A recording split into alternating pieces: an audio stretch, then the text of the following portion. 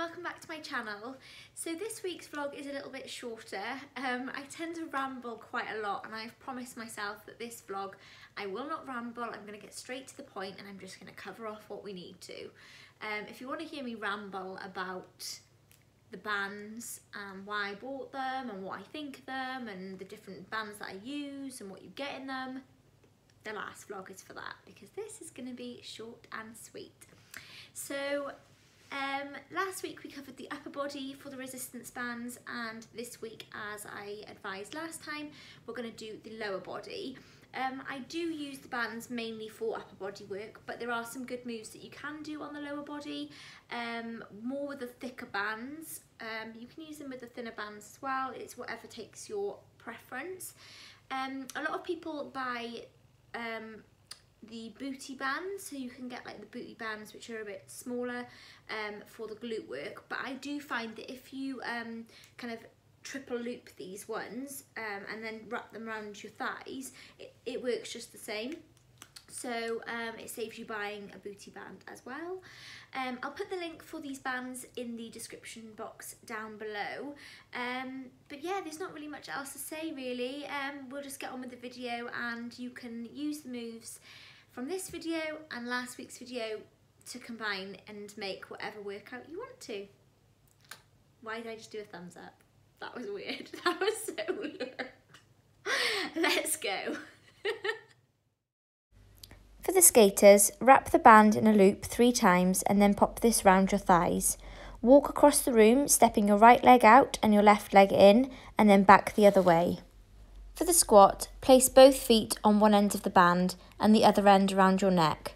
Squat down, pushing your knees out and onto the sides of the band. The larger the band, the harder the resistance.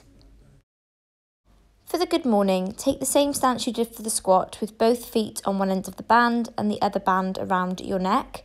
With a slight bend in the knee, hinge at the hip. This is great for the hamstrings. Standing glute kickbacks give you a really good burn in the glutes. Stand with your hands on the wall and the band around one foot and kick your leg out behind you. Keep your legs straight. With the single leg stands, place a chair in front of you, the band under your foot on the chair and around your neck. Stand up using only one leg and try not to bounce off the floor. Glute bridges are another great glute burner.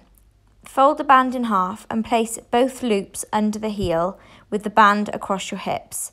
Raise your bum in the air and squeeze tight at the top. Kneeling glute kickbacks are similar to the standing glute kickbacks. Place the band under both hands and around one foot and kick back behind you.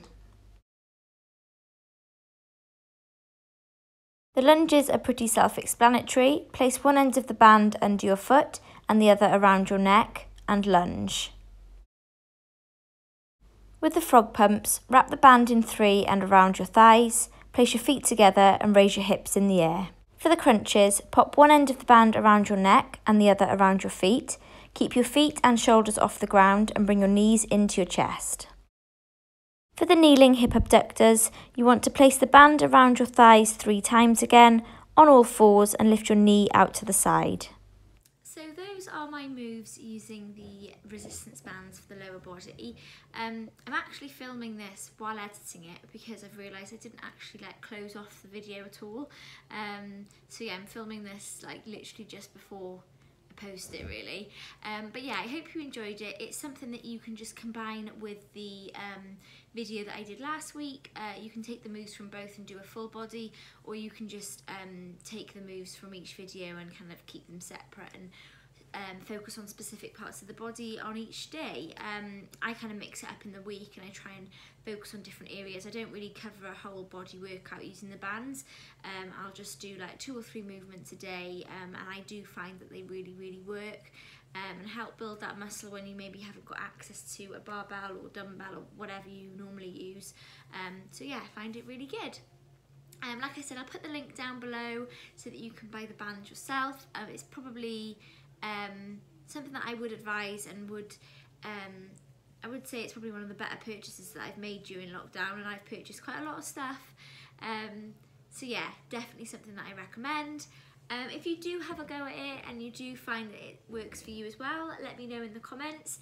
Don't forget to hit subscribe and like, and thank you all so much for watching. See you next week. Bye.